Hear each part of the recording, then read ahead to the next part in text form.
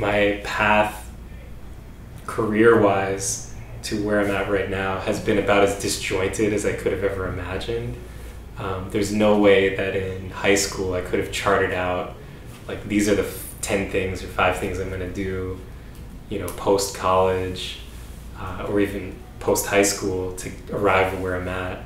It's been a process of, I feel like, being very receptive to life experiences and then taking one thing at a time. I just want to make sure I'm always learning things, and I just don't want to psych myself into thinking that, oh, well, we've been doing this for 3 years, so we know everything, because we've learned a lot, but there's still a lot more to learn. So we're at a moment now where I think we're trying to just look at where the gaps are in our knowledge and really try to spend time learning as much as we can, whether it's from each other or other people in the community, wherever we can find kind of more wisdom. For the folks who find themselves trying to start something new, some small things that I'd recommend are to start small.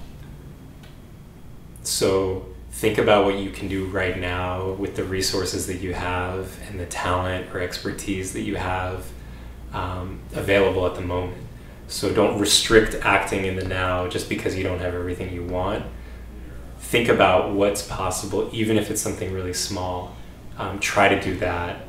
At the same time, think about your vision or your mission. And really, mission is, I think, the best word to kind of describe either your personal mission or your organizational mission or your company mission. Take it beyond, oh, I'd like to make some money, or oh, I'd like to do good in the world, but really stretch that as specific as possible. What do you hope to accomplish that will both make you, from a creative or impact or career standpoint, feel proud? We made a really conscious effort to get to know other people in the community who were involved in the field that we were passionate in. So I started volunteering a lot, and volunteerism was probably the best thing that we ever did and continue to do.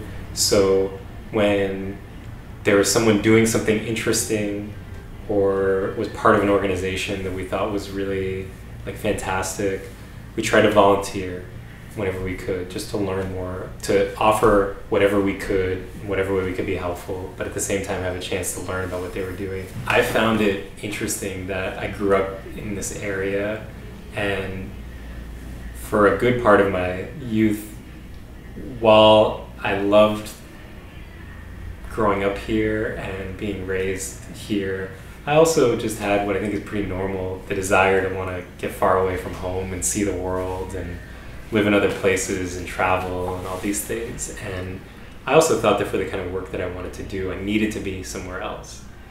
And I think that what's been really enlightening and rewarding about the work that we've been doing here has been reconnecting with my own personal history and to DC and the DC area, and then also my family's history that extends much farther back, and that by embracing my own connection to the city and then finding a way to bring what I've been passionate about into that mix has been much more rewarding and liberating, and I think fruitful than trying to do that in other places that I was less familiar with.